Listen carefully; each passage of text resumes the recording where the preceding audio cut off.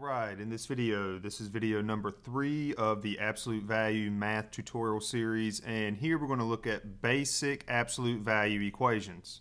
This is a little bit different than the video number 1 because video number 1 we covered the ideas of very basic in terms of just letting x be inside of the absolute value. This example right here, it says the absolute value of x needs to be equal to 7, and if you watch that video, the only thing that x could be was a positive 7 or negative 7, because if we take the absolute value of either one of those numbers, we do get a positive 7. It's the same concept, but now you have to be a little bit careful because we're going to get two different numbers here. They're not going to be opposites of each other. Let's take a look at this first equation here. The absolute value of something minus 2 is equal to 6. So we're talking about everything inside of this blue rectangle here. Everything inside of that blue rectangle, the absolute value of all that stuff is equal to 6. That means this entire blue rectangle can be one of two things. It can either be equal to a positive 6 or it can be equal to a negative 6. Because when you take the absolute value of 6 or the absolute value of negative 6, you do get a positive 6 there. So we take this blue rectangle here, x minus 2, and we set it equal to 6. Then we take x minus 2 and we set it equal to a negative 6. We will get two different numbers here that are not opposites of each other. That's what makes this video here a little bit different than video number 1. Let's add 2 to both sides to get x by itself in this first equation. The 2's cancel out and we have x is equal to 8. There's our first answer for x. Let's go ahead and solve the second equation as well, adding 2 to both sides again. The 2's still cancel, but be careful with your signs here. Negative 6 plus 2 is negative 4. Now let's go back and check to make sure both of these answers work. So our first answer, x is equal to 8. Let's plug that 8 in right there. 8 minus 2 is 6, and the absolute value of 6 is equal to 6. Now let's do the same thing with negative 4. X is equal to negative 4. Let's plug it in. Negative 4 minus 2 is negative 6, and the absolute value of negative 6 is equal to a positive 6. So yes, both of these answers do work. Now this example here, very similar. We're taking this stuff here. The absolute value of 2x plus 6 needs to be equal to 20.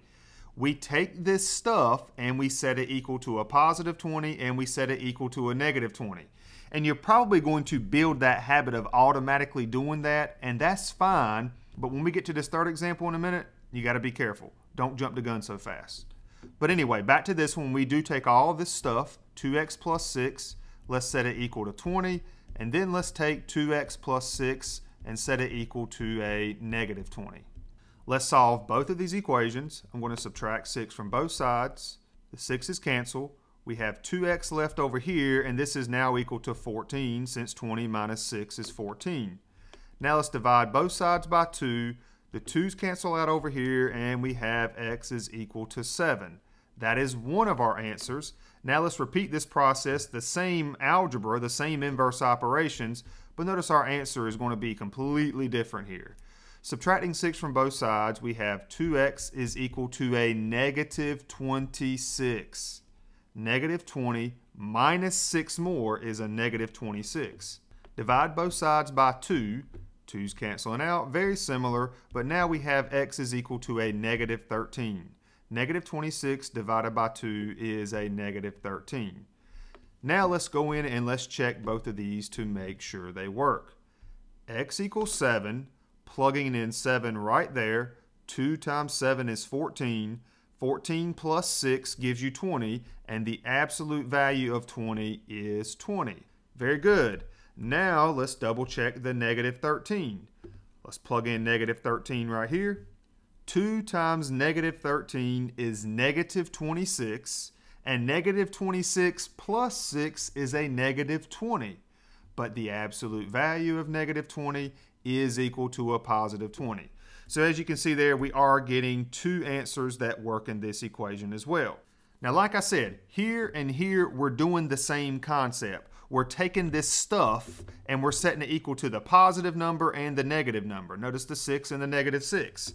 Don't jump the gun so fast, and the reason why is if you look at this third example here, we're taking the absolute value of this stuff and we want it to be equal to a -7. That's not going to happen. That is impossible, because whenever you take the absolute value of this stuff, you always end up with a positive answer. Therefore, it is impossible for the absolute value of x plus 1 to be equal to a negative number. That may be confusing because you're thinking, well, we said it could be a negative here and a negative here. But the thing is, that negative number showed up inside of this stuff. And when you take the absolute value of a negative number, you will end up with a positive answer, always. So notice now, this negative number is outside the absolute value. It is impossible for the absolute value of anything to be equal to a negative number.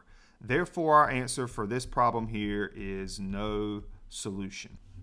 And there you have it, 3 basic absolute value equations. You will build this habit of creating 2 equations each time you are solving these things. But again, don't jump the gun. Make sure that when you take the absolute value of something, it's got to be equal to a positive number. And since this one was equal to a negative, it don't make sense. Therefore, we have no solution. And that's it for this video. I hope it helped.